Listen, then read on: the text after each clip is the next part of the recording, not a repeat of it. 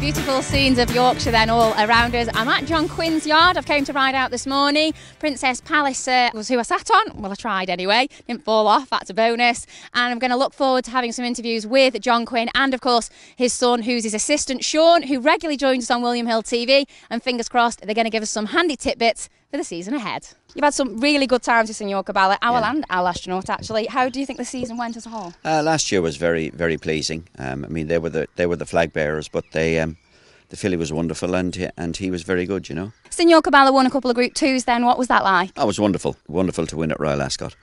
And then she went down to France and won the Papin, and then she was second in the Mornay, which was a wonderful run. Astronaute ran really well first time at Musselburgh. I finished second, and he ran well in the Palace House on Saturday. He was only beaten 3.5 lengths.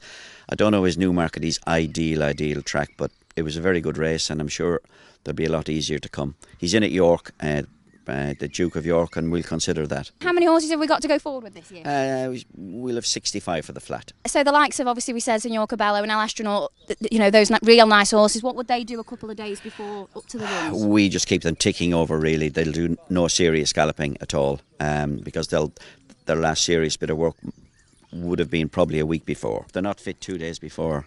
It's a bit late. Yeah, exactly. Too little, too late. You've had horses, obviously, owned by JP McManus and Al Shakab Racing. Have any of those owners got anything with you at the moment? Yes. We've got Project Blue Book, belonged to Mr. McManus, and I put him in the Swinton on Saturday.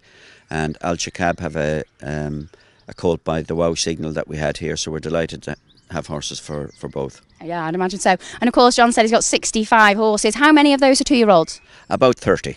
So plenty. Plenty, yeah. Plenty, yeah. I'm here with Sean Quinn. I made a good effort at just riding out Princess Palliser. I'm going to wait for the jock up for the season on the 5 that Sean has for us to follow. Yeah, I'll put you up on them quite happily any time, Leonna. Horses to follow for the season. Astronaute will win a good sprint this season. Another sprinter that we like a lot, Lord Ridderford. He'll win a good handicap, I'd hope. It'd be nice if Signora Cabello could win another group race. There's 3.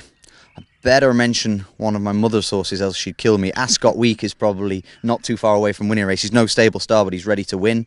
And one, I'll give you a 2-year-old, a filly called Keep Busy, ran well last week. Okay. I'd hope she'd be winning a maiden before too long. Okay, so keep a lookout for Keep Busy, and I'll wait for the jock up.